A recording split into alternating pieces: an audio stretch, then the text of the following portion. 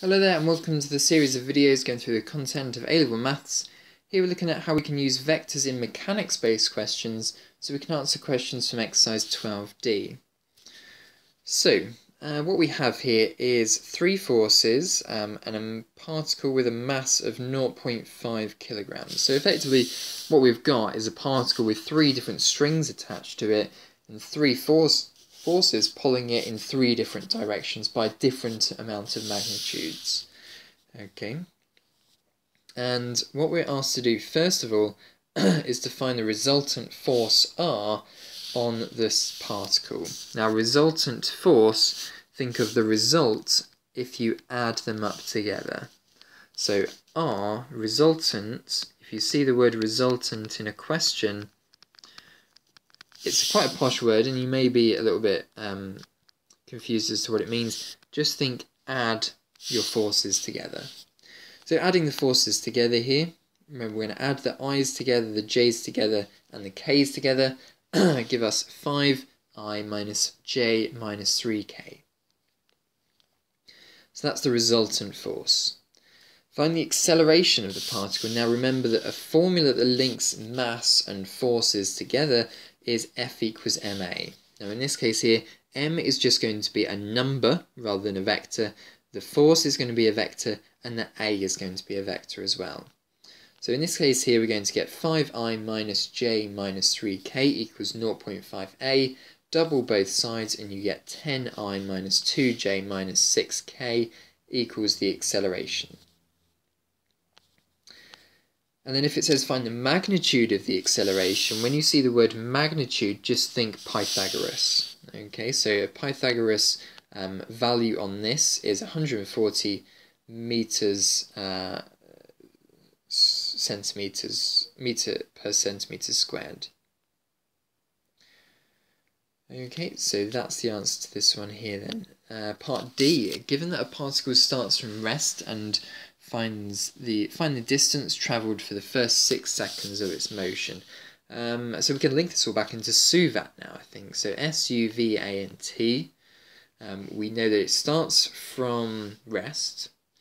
We know it has acceleration of square root 140, and we know it travels for 6 seconds. So what formula links S and this together? We don't need V. S equals ut plus half at squared. Substitute it all into the formula, and we get 36 root 35 meters. Okay, so that's basically it then. It is just F equals ma, resultant forces mean add your vectors together. So here's a question to practice on then. Pause the video and try this one out.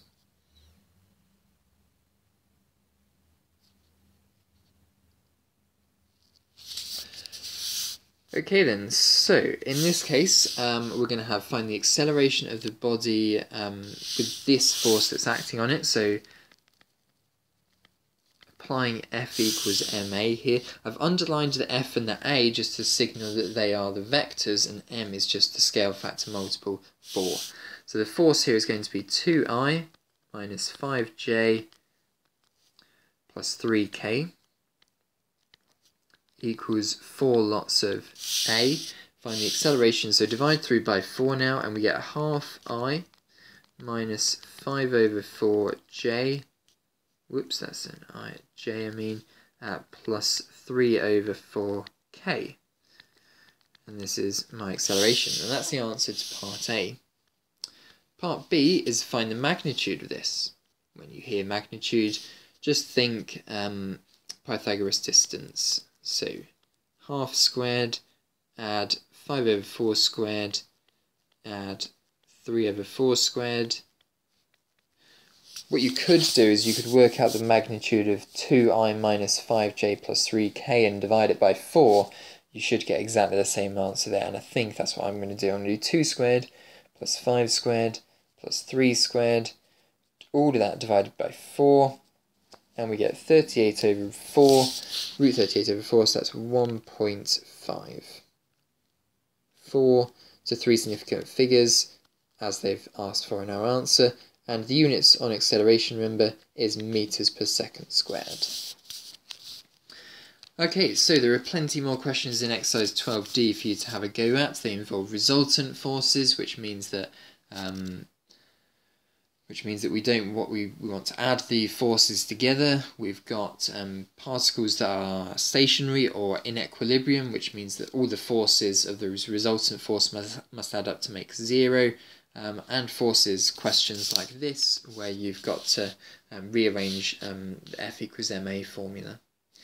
Okay, so have a go at some of the difficult questions from that one, and we've finished this chapter now, so have a go at the mixed exercise as well, and try and pick up some of those difficult questions and try and have a challenge by completing them.